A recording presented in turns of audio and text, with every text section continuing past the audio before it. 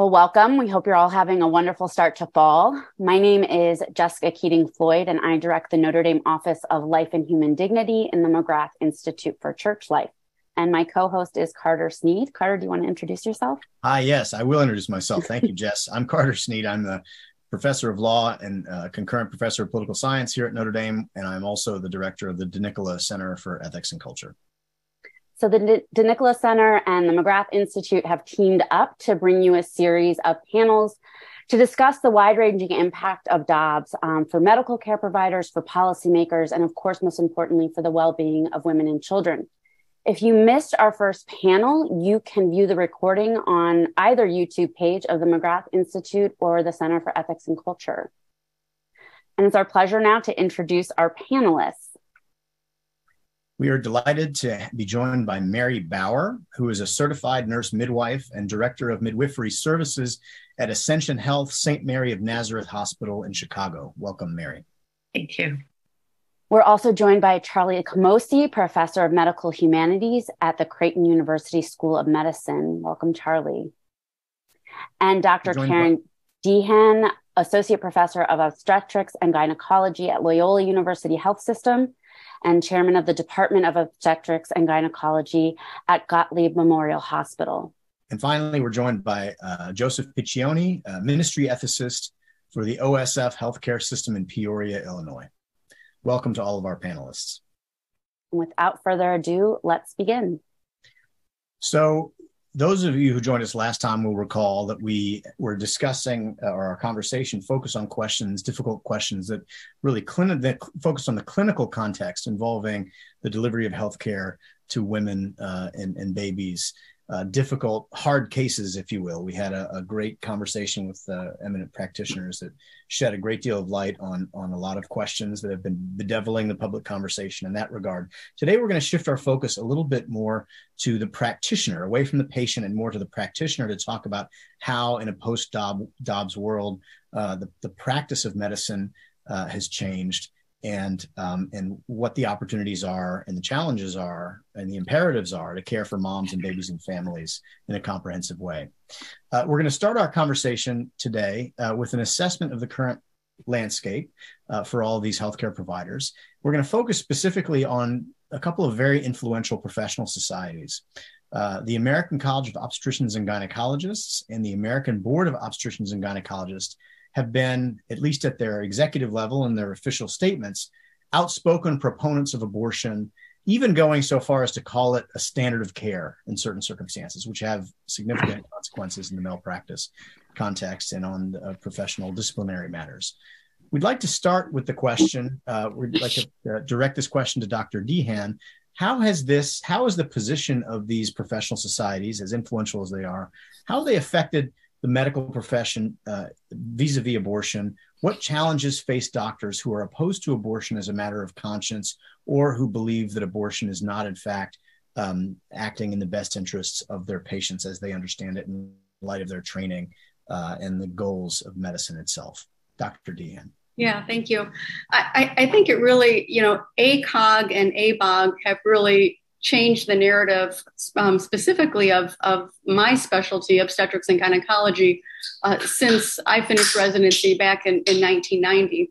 When I chose OBGYN as a specialty, I and everyone else that I worked with, chose this specialty because, our goal is we wanted to deliver healthy moms and healthy babies. We wanted to diagnose, treat, manage, gynecologic cancers. Abortion really wasn't a reason that any of us chose obstetrics and gynecology. It really wasn't, talked about. We knew it was there. It wasn't done at any place that I'd ever worked at. No one had expressed any desire to want to be involved in abortion. And, over the years with the American College and the American Board taking such a strong pro-abortion stance, the whole nature of the specialty has changed over the years. And because of that, it's changed medical education in terms of the medical students and the residents that I work with. And, sadly, because of their stance, a lot of medical students and residents don't, or the medical students don't think that they can choose OBGYN as a specialty. I have had, dozens of medical students come and talk to me and say, I'm really interested in obstetrics and gynecology, but the current nature of the specialty scares me. I don't know if I can do it. And that is, really disappointing to me because, there's a lot of very qualified physicians in training that might otherwise choose obstetrics and gynecology. And because of this strong stance of ACOG and ABOG, they don't feel comfortable that this is a milieu that they can practice in. And I have had my own thoughts as I try to guide the medical students and say, yes, you can do that. We need you. We need you in this specialty. You can do this. I look back and I think it's so strident these days. I'm not entirely sure that I would pick it again, which is very disappointing. So I think with medical education and residency is probably one of the greatest impact. And then when you look at, so what does that mean? And for those, who it's against their conscience. I think one thing is when you get out of residency, I think it's going to be harder to get a job because it started to be somewhat of a litmus test for practicing obstetrics and gynecology, that you are, a proponent of, so-called reproductive health or reproductive justice. So, I think there's a lot of sort of negative things that ABOG and ACOG have sort of created. It's interesting because it's in some ways a paradox, because ACOG speaks as though they speak for the entire organization, all the members. But recent social science studies, in fact, surveys of the junior and regular fellows of ACOG showed that only 23% of them perform abortions at all. And then they were asked, and then only 7% of OBGYNs in private practice perform abortions. And then when they were asked a follow-up question in the study, I think Guttmacher was involved in the study, they asked them, why wouldn't these folks prescribe pills for abortions? So they focused on the question of medication or chemical abortion. And over a third of them said because they had moral objections to it, which is quite striking, because you would imagine, as you just said, especially people going into medicine, thinking that they shouldn't go into OBGYN as a specialty, when in fact, the vast majority of OBGYNs do not perform abortions, and many, a significant percentage, clearly choose not to because they don't regard it as ethical or consistent with what they believe is the best interest of the patient, mother, or certainly baby. Let's give the other panelists a chance, if they wish, they don't have to respond to this same question. Let's go, Nurse Bauer, please. Hi, I'd like to also bring nurses and nurse midwives into this conversation because I need to call attention to the fact that the American College of Nurse Midwives is also radically pro-abortion.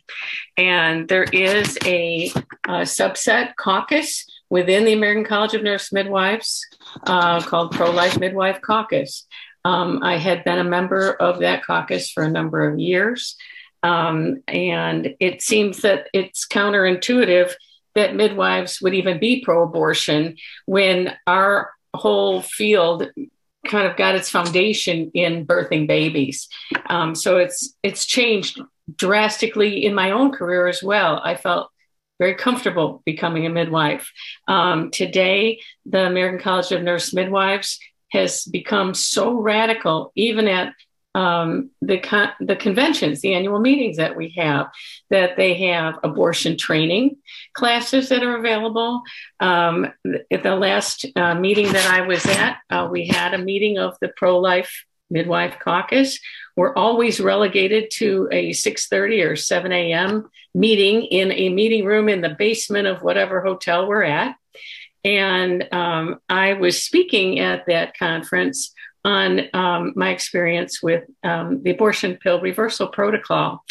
And they actually planted pro-abortion midwives in that audience to heckle me and to disrupt my train of thought as I was speaking there. And for an organization that claims to embrace diversity, they don't embrace diversity of opinion on this particular topic. Thank you for that. That's an important perspective. And for another one of our panelists who has done a great deal of work on the question of nursing and the ethics of nursing, Dr. Charlie Camosy. What are your thoughts, if any, on this question about the role of these professional societies creating an atmosphere that seems to want to crowd out any other alternative voices on the life issue? Well, there's obviously lots of reasons to be pessimistic and sad about this, but I just want to highlight a story that many of us are aware of, but I think is worth focusing on, that give us reason for hope. Many of you know Dr. Kristen Collier at the University of Michigan Medical School, friend of both of the societies that are supporting this event today. And what has been astonishing, at least to me, about her very publicly giving the white coat ceremony, plenary address, and being walked out on by several students and faculty members and others, although not as many as you might think. What's been astonishing is the level of support she's gotten, even from pro-choice students. So there's a lot of reason to be hopeful that if we stand up, if the right people stand up, if they get the right support about this, that there can be changes made. There can be stands made that are helpful. And let me just finish by saying this. I think if we get a pipeline going of even all the way back to middle school, I'm doing some lectures for Lumen Verum Academy online, a new school, Catholic school out of the Archdiocese of Boston. And there are future healthcare providers in the classes that I'm lecturing to virtually there. And if one of the things that Kristen did so well at the University of Michigan is mentor also pro-life students that need advice about various things, including applying for residencies and whatnot. If we can get a pipeline together, I think this would really be helpful in kind of turning the tide to make sure those students are supported all the way through. And finally, Joseph, would you like to add anything to this line of conversation? Thank you so much.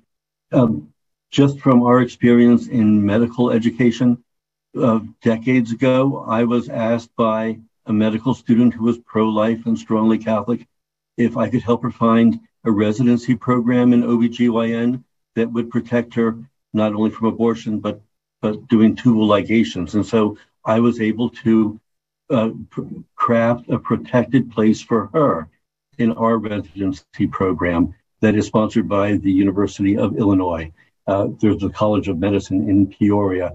So we have created spaces for persons and for students and residents in general. But with the heightened level post-Dobbs and pre-election of abortion conversation, many medical students who are pro-life are giving each other the message, maybe we should just be quiet for now. Mm-hmm. And so that really doesn't create the type of open academic atmosphere that we would wish, but they're doing it to protect themselves. I see. Thank you for that. Jess?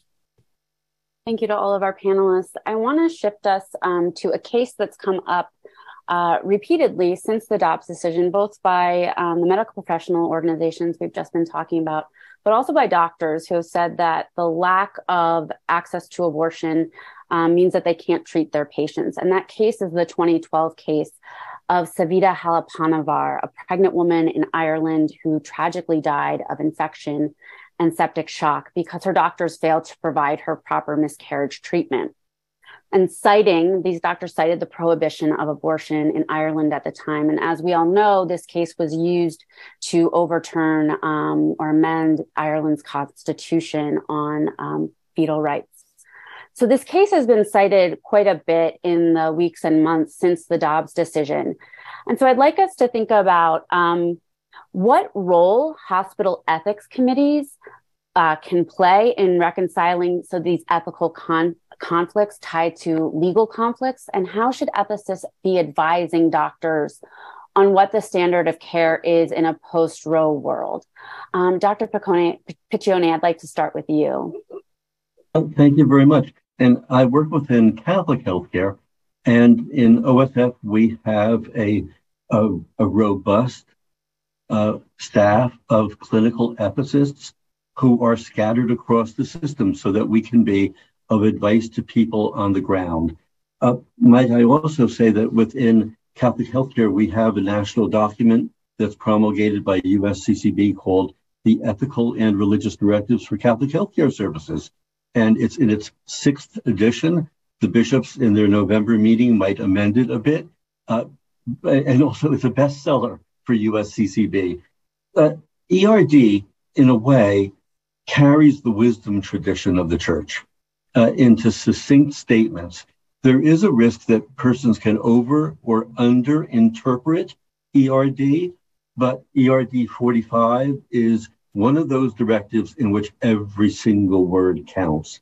And it speaks of abortion as the directly intended termination of pregnancy. And it continues. And then the next sentence, every procedure whose sole immediate effect is the termination of pregnancy before viability is an abortion. And so when we heard of the Halappanavar case, we were very saddened because we believe that in the States, we would have implemented ERD 45, but also the following directives, which are more general in tone, to reflect our wisdom tradition of recognizing that, yes, we have 2 patients, mother and baby, but sometimes we can only save one.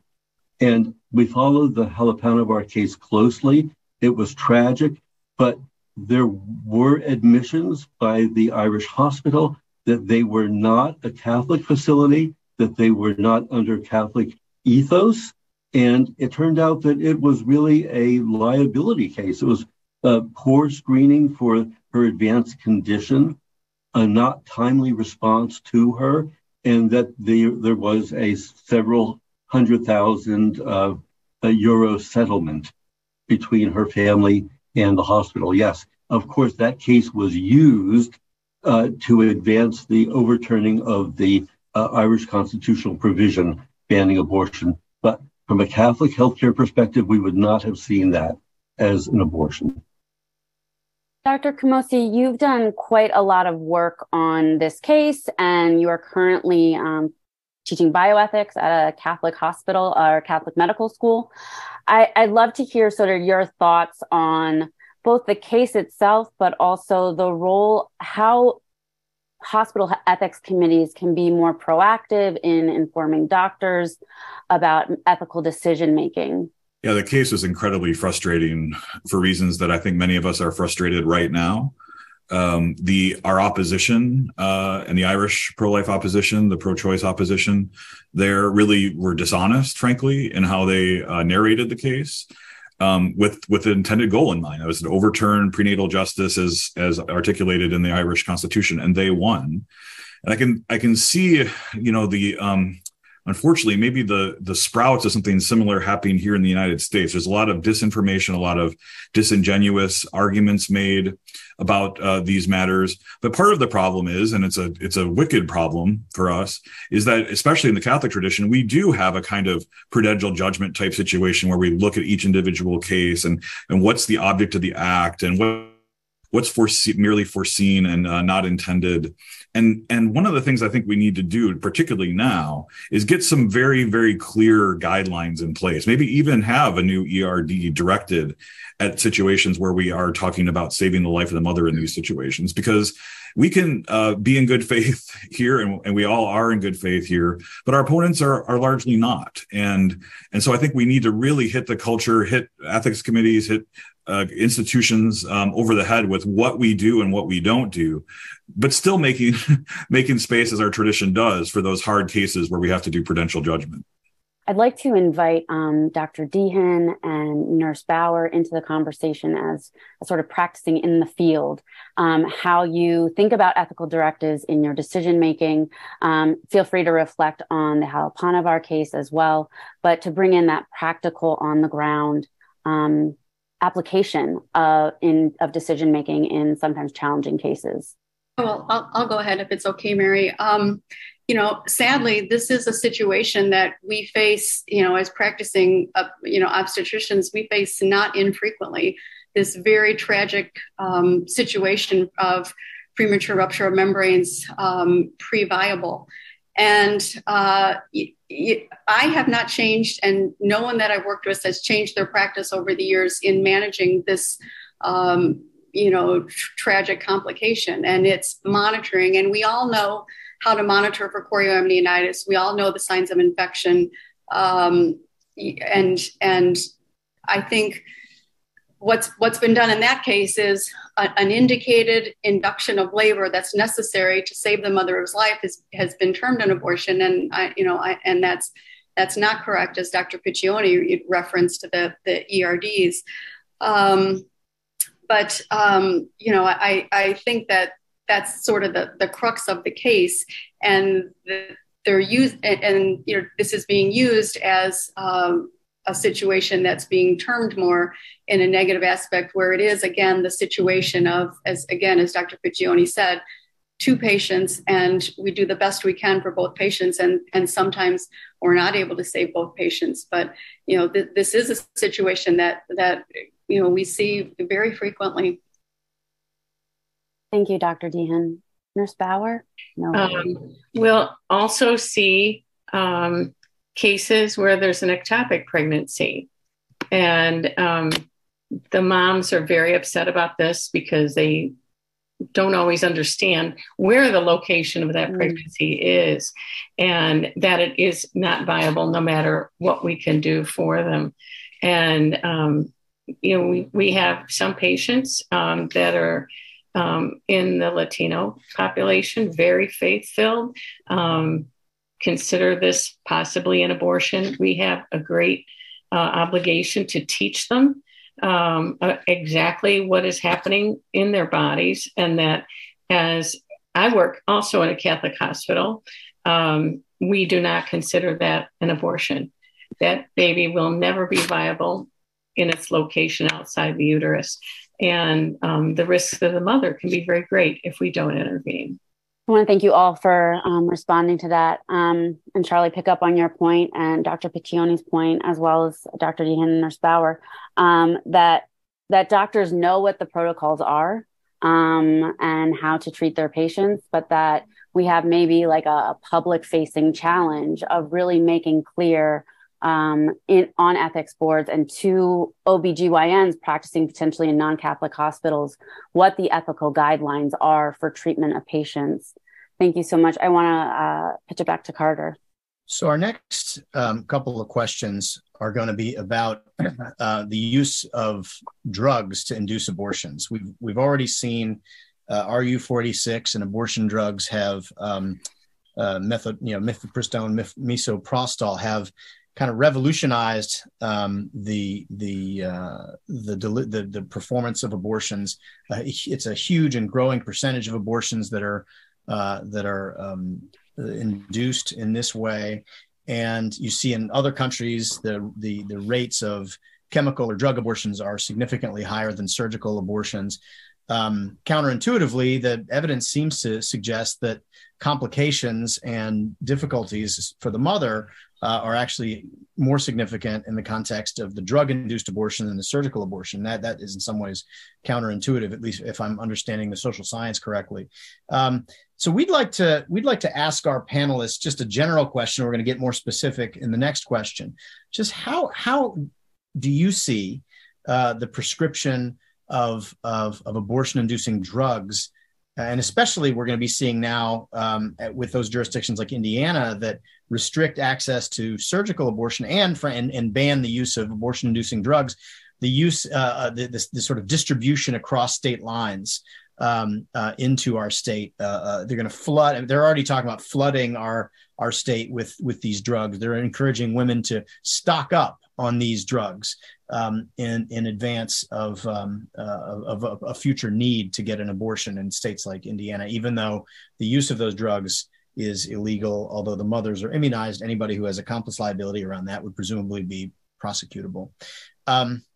So our general question, what does it mean for the drugs and the mailing of drugs and the use of telemedicine and perhaps even unsupervised use of these drugs? How do you see that changing the practice of medicine and the safety of mothers and, of course, of babies? Mary, if it's okay, why don't we start with you? Nurse Bauer, why don't we start with you, and then we'll go around the group as well. Well, when patients can obtain these drugs basically unfettered, they really don't have any opportunity to discuss any concerns regarding taking them, side effects, contraindications for taking them with a provider that may be completely knowledgeable. A lot of pro-abortion advocacy groups are now putting websites up online where you can call and talk to a person, not necessarily a nurse midwife or an advanced practice nurse or a physician, and they may ask them a couple cursory questions, and in overnight mail, they're receiving abortion pills to be taken in the privacy of their own home without any supervision. And that can be extremely dangerous for patients. Mary, could you give us a few more sentences on what the precise dangers and complications are, especially as you've seen them in your practice? The biggest risk, I think, to moms would be hemorrhage and bleeding. Dr. Deighan may agree with me on that if they're taking them at home. And, you know, a mom could bleed out at home if she has nobody there. She might be taking these pills in total privacy. She may not want her sister, her mother, her best friend, or anybody to know that she is doing this. And she could be found dead on the bathroom floor. I mean, that is a reality.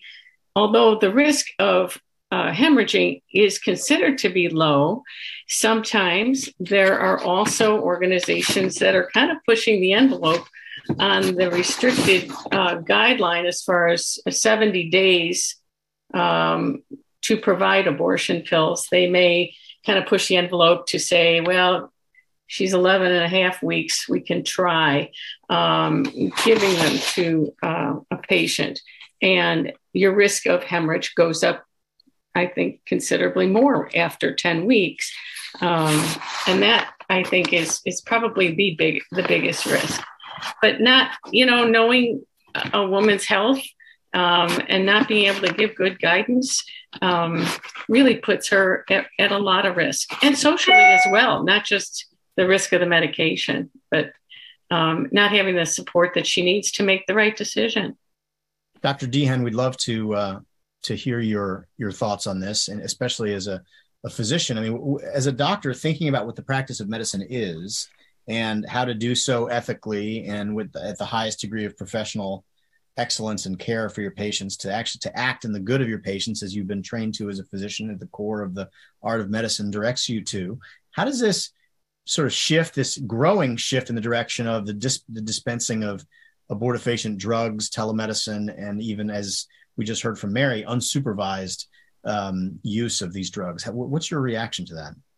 Yeah, the abortion pill to me is particularly frightening, and for some of the reasons that you just said. And women are taking the abortion pill without proper supervision or without proper examination beforehand to know things like how far along in the pregnancy are they? Do they have any bleeding diathesis or contraindications to taking the medicine?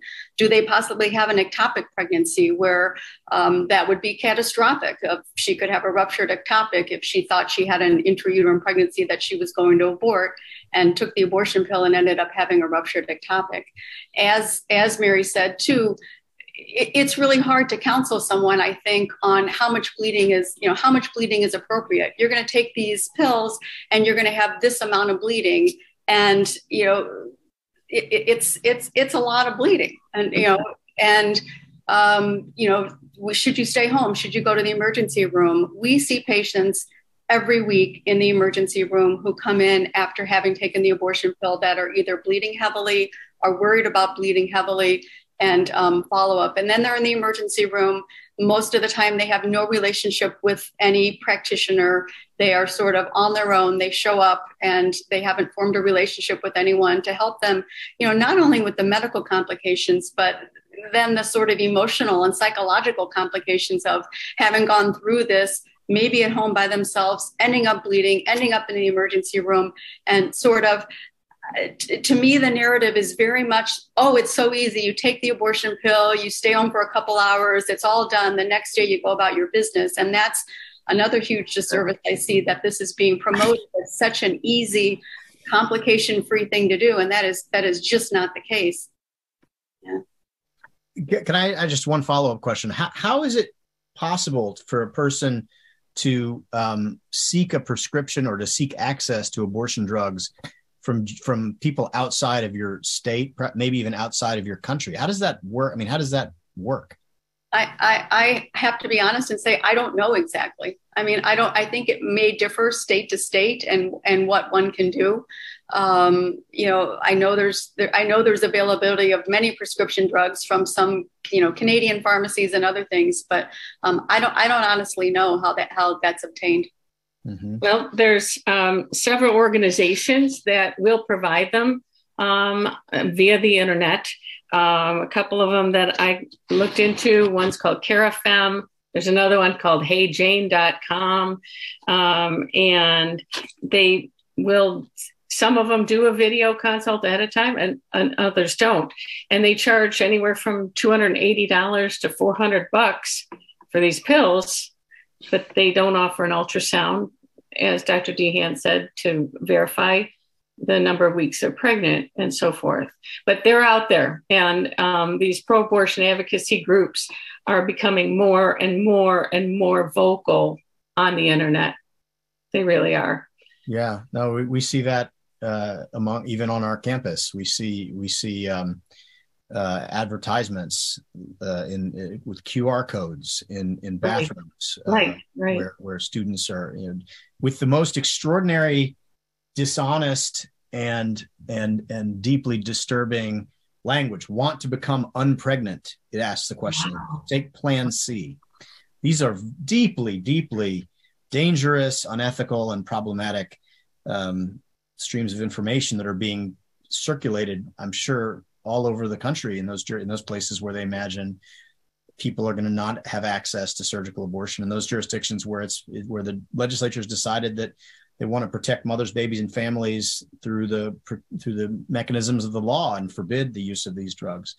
It's heartbreaking. Dr. Camosy, we'd love to your input on this question about the proliferation, the shift to prescriptions of drugs and the use of drugs in this way.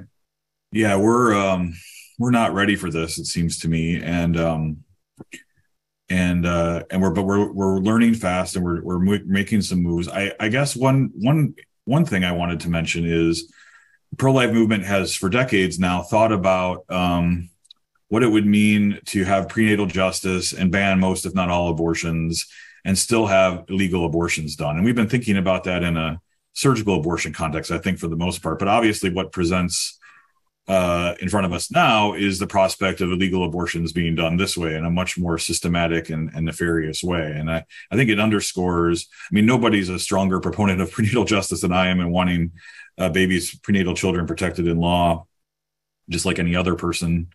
But I think it really does underscore the importance of winning the culture. We have to win the culture, and changing the law is part of that. Recognizing prenatal justice is part of that. But this new threat, I think, just underscores how much the winning the culture question is before us. That's a really important point, and it is frustrating because it's hard to break through sometimes with the message of solidarity and unconditional love and care and a genuine understanding what the good of medicine is as a field of healing and wholeness, rather than simply a problem-solving intervention.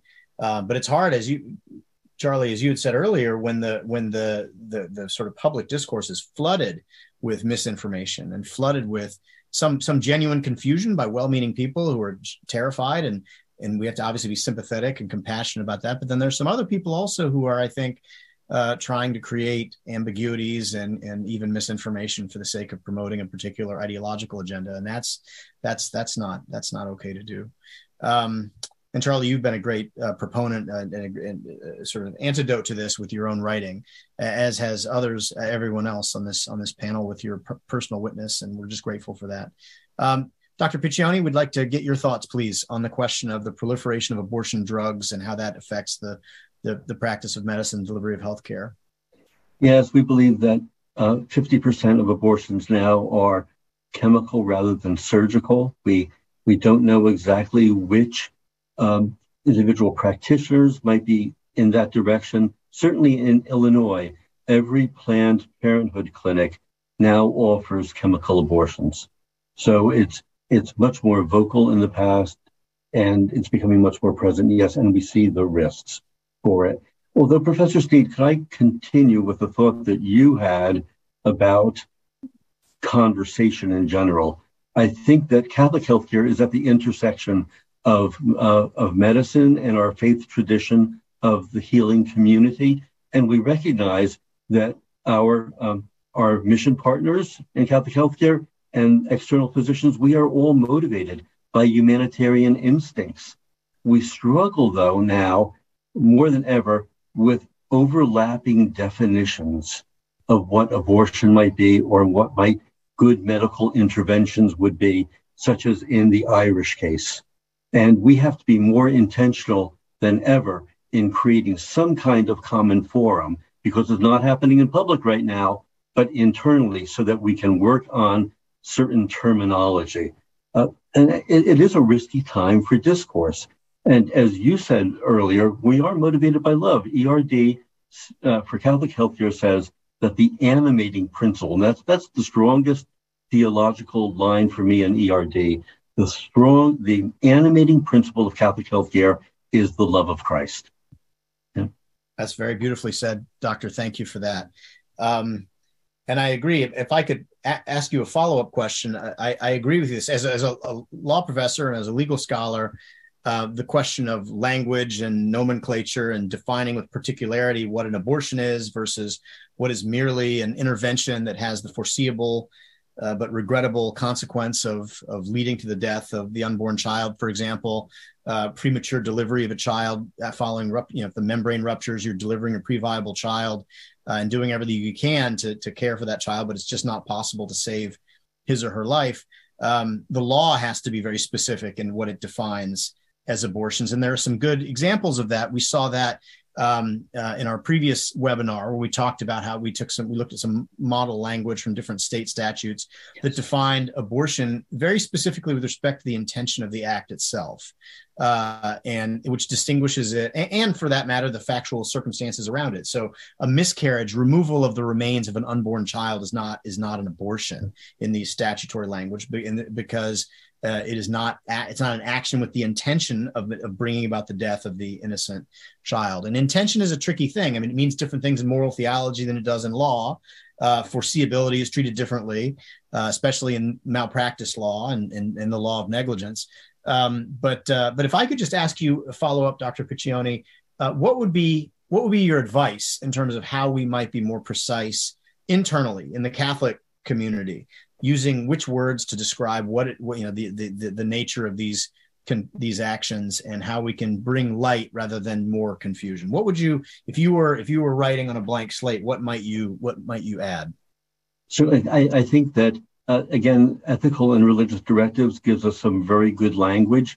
It's widely circulated. It is normative for Catholic healthcare. ERD, the bishops say, is policy in every Catholic institution. And so it gives us some good definitions. So with the premature rupture cases, that would be ERD 47. And it begins by saying, if it's not, the intention is not abortifacient, it may be pursued. So we do have our own internal language. Those who are advocating for abortion, we saw this clearly in the Irish case, are trying to say abortion was the only option. The medical review of the Helepenar case said that delivery should have been expedited, which in another way is saying induced labor or early delivery. That would be the language we would use in the Catholic tradition. And certainly for almost the last century, one of the rationales for that would be for an opportunity for baptism while the baby was still alive. So we are accustomed to tragic events. With advances in medical technology, we can save both mother and child better. And medical practitioners strive, even when we have some membrane ruptures, to be able to continue the pregnancy to a viable date. The Irish case was 17 weeks. And if it was, the type of rupture and the sepsis that followed, and there was perhaps even a suggestion that it would have been an antibiotic-resistant infection, well, then we face the reality of the pregnancy has essentially failed. Abortion is not the answer. The pregnancy has failed. How do we induce labor? So it's always language and clarification, because even within our Catholic healthcare community, we'll have colleagues who really need the assurance that what we're doing is morally sound. And so we have to be a community of communication. And so I would advocate for Catholic healthcare to invest in ethicists who can promote that type of conversation and to further it. If you don't mind, Dr. Piccione, I'd like to ask you one follow-up question really quickly. I have read some literature put out by some Catholic bioethics institutes that really would say early delivery is abortion.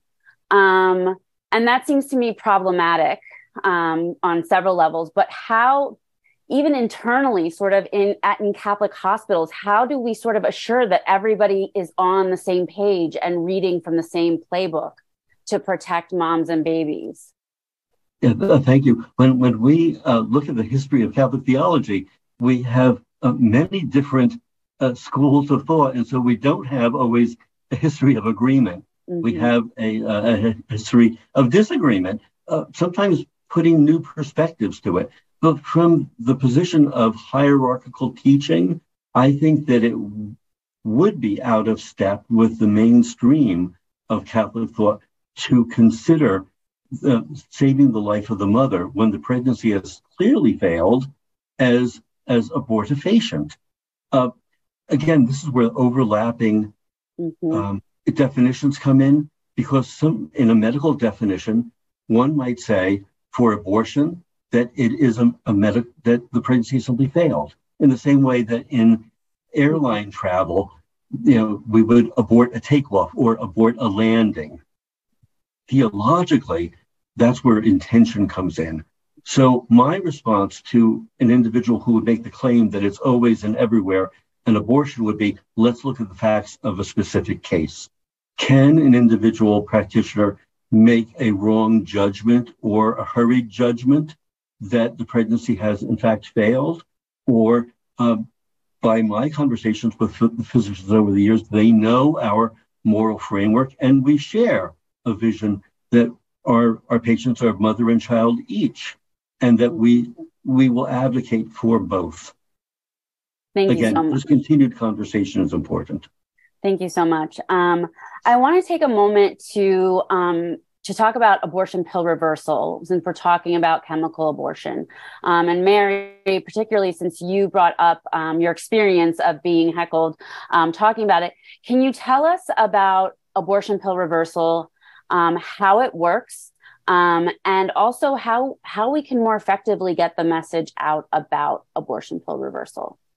The abortion pill reversal protocol is basically larger doses of progesterone, which is a hormone that your body makes to sustain a pregnancy.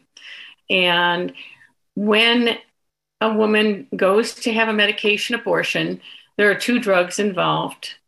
The mifepristone is the first medication, and then we give her misoprostol on the second day to expel the contents of the uterus.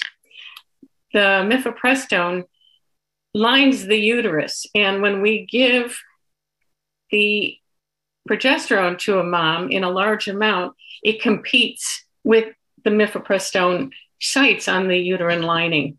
So it kind of can knock them off and help sustain the pregnancy.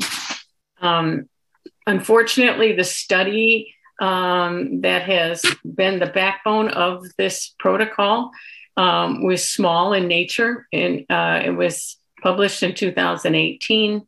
And the number of cases that were involved was small enough that the American College of Nurse Midwives, American College of OBGYNs, everybody is saying not enough information.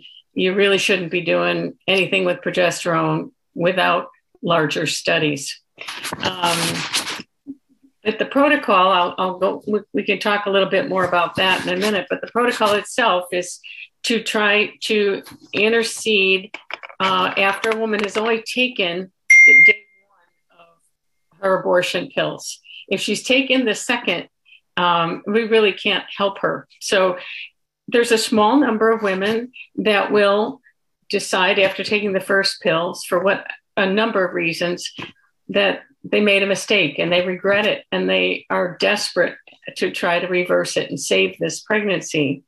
And we try to start them on progesterone within the protocol of 72 hours. Ideally, first 24 hours would be more effective, hopefully, but it only works to a certain point in pregnancy. So you can't be giving it, after the 10 weeks. I mean, that the abortion pills are given up to 10 weeks. So sometimes we'll get a patient who's only 6 weeks pregnant. And it seems from the anecdotal part of that study, the earlier that we can intervene with the abortion pill reversal protocol of the progesterone, the greater likelihood of success. And there's a lot of pushback from our professional organizations not to use it.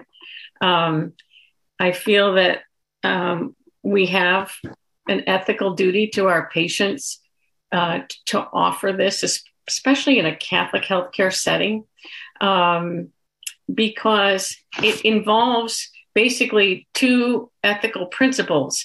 One of them is non-maleficence. So basically, don't harm your patient. We have, a practical application to weigh the benefits versus the risks and choose the best course of action with our patient. The second principle that's involved in this really is beneficence.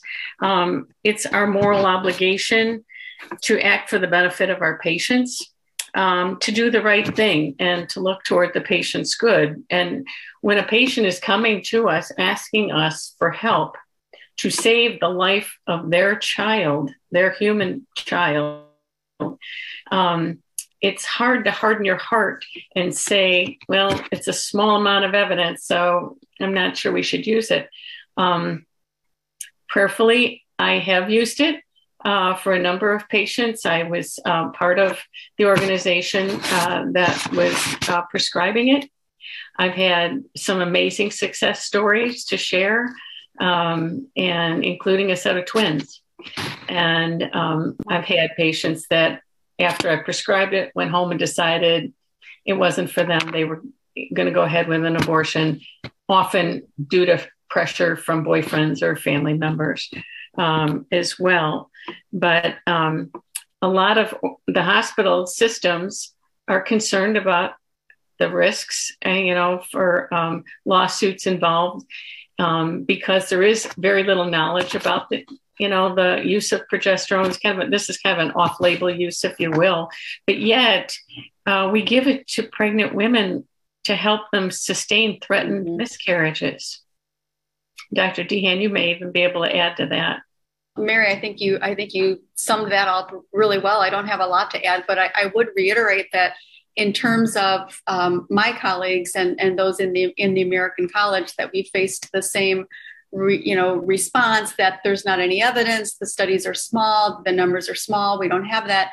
And on the other hand, you don't see any of them running out to try to do the studies to see if that's something that, they have no interest in, right, in putting any effort or finances to doing those studies. And it's not something that I think with limited resources, it's easy to get huge numbers on this. This is a fairly rare, at this stage in its, as it's sort of its nascency. It's a fairly rare thing. I agree. I think it's, the times that we've discussed it, we don't do it at our institution. It's been, discussed here and there, but the response is always, oh, that's not really, standard of care.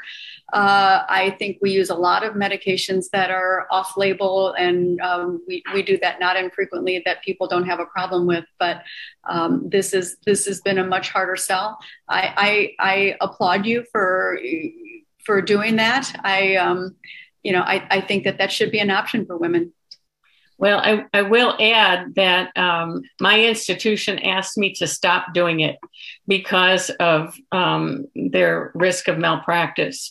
And I am hoping at some point that maybe we can take this more to the Council of Bishops and maybe come out with a statement saying that this is something that is for the greater good of women and it's worth doing.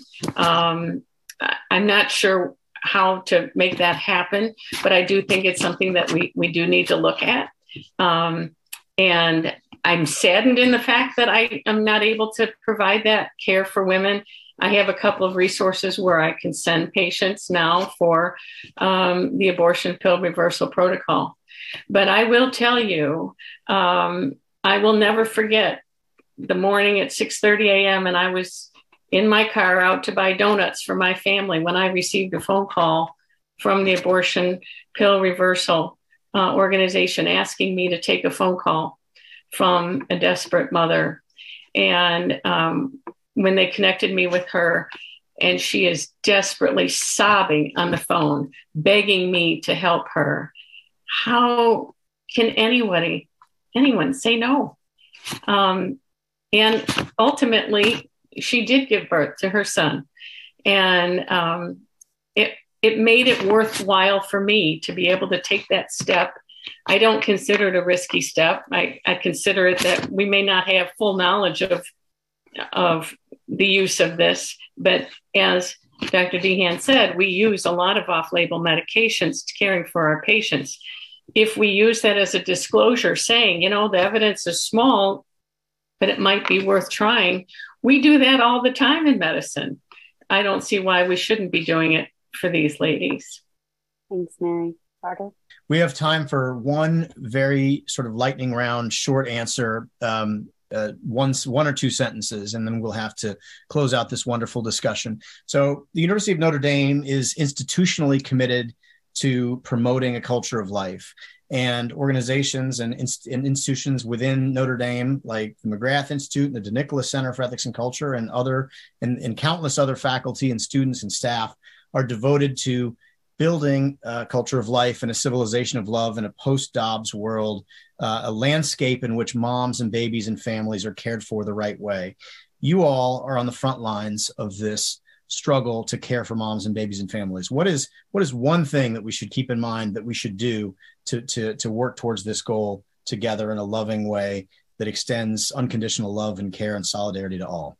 Let's start with Dr. Camosy, and then we'll go through one or two sentences.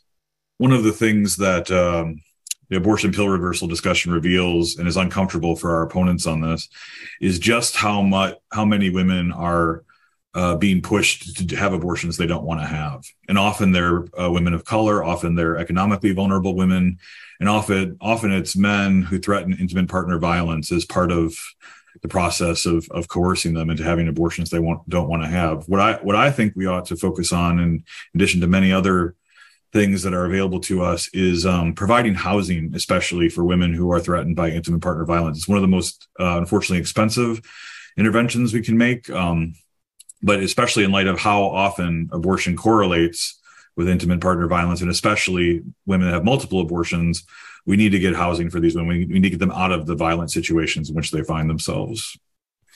That's great. Thank you so much, Charlie. Dr. Piccione. Thomas B. Merton said that action flows from contemplation. As a moral theologian and as an attorney, but primarily as a moral theologian, I believe increasingly that the Catholic worldview, or imaginary, really begins with that experience of God and spirituality. So to connect everything together and to pray the simple prayer, apparently it was Father Hesburgh's favorite prayer that he would repeat during the day, "Come, Holy Spirit," that we would have the eyes to see not only the individual before us, but as Charlie said, the social dimensions of the reality in which they live. So increasingly, it is seeing the big picture and having confidence in the spirit of life and love to carry us through. Thank you very much. Dr. Deighan.